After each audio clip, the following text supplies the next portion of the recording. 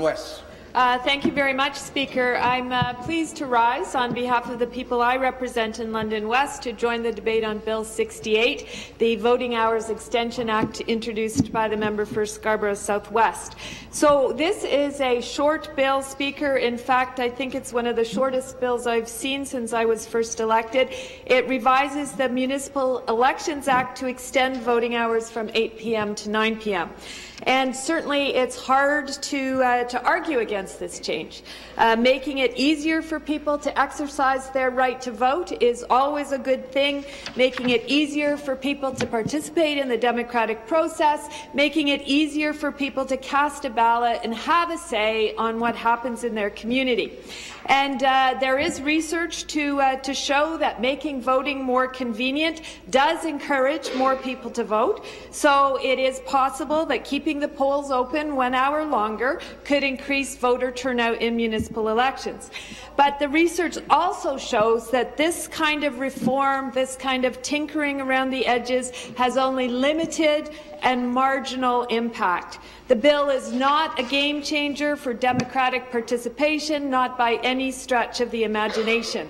What would be a game changer, what would really invigorate and strengthen local democracy, is proportional representation. The problem is not that the polls close at 8 p.m. The problem is the system of voting, whether at the municipal, provincial or federal level. The problem is the winner-takes-all or first-past-the-post system, which has the same basic flaws at every level of government. People don't feel that their votes count.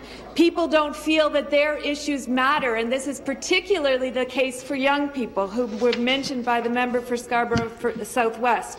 People don't like the negative and adversarial campaigning that goes along with first past the post, and most importantly, too often the people who get elected do not reflect the diversity of the people they represent. So the solution to these flaws is proportional representation. A study of 36 democracies over 55 years found that countries using proportional voting systems had a 7.5% increase in voter turnout. They had government policies that were more reflective of the median voter. They had citizens who felt more satisfied with democracy even when their candidate or their party did not win. And most importantly, they had an 8% increase in the number of women elected. And why is electing women more? Why is it important to elect more women? Because we make better decisions when we hear a diversity of views, when we have different people around the table bringing different experiences and perspectives to bear on the issues at hand. And we know that many of the policies that we talk about in this place have very different impacts on women compared to men. Women continue to earn 30% less than men. They continue to be overrepresented in minimum wage jobs. They continue to be involuntary part-time workers because they can't get childcare. They continue to experience violence from male abusers. After the last election, provincially, it was encouraging to see that we are making progress here in Ontario. We are electing more women even under first past the post. I'm especially proud that within the NDP caucus we elected a majority of women MPPs, a first for Ontario and I believe for Canada.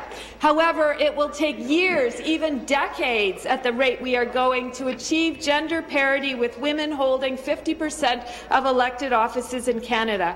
When we look to Europe, we see easily that the best way, the surest way to get more women elected is through proportional representation.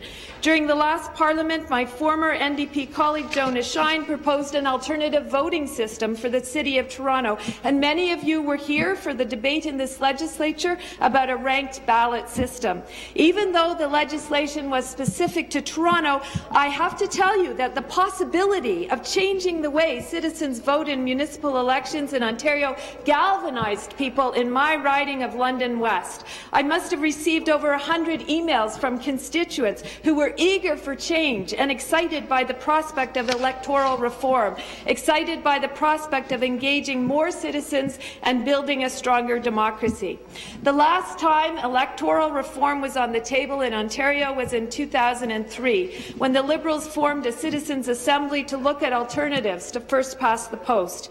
After consulting widely, the Assembly proposed mixed-member proportional representation, which would have allowed voters to vote for both the candidate and the party, the system that is currently in place in Germany and New Zealand. The referendum on the proposal was unfortunately completely botched by both the Liberal government and Elections Ontario. With minimal budget, no real effort was put into educating the public about the proposal and about the issues involved, and as a result, the referendum failed. So, by all means, let's go ahead and keep municipal polling stations open 1 hour longer. We certainly don't oppose this bill, but I have to say we are very disappointed by the missed opportunity this bill represents. Thank you, Speaker. Thank you for the debate.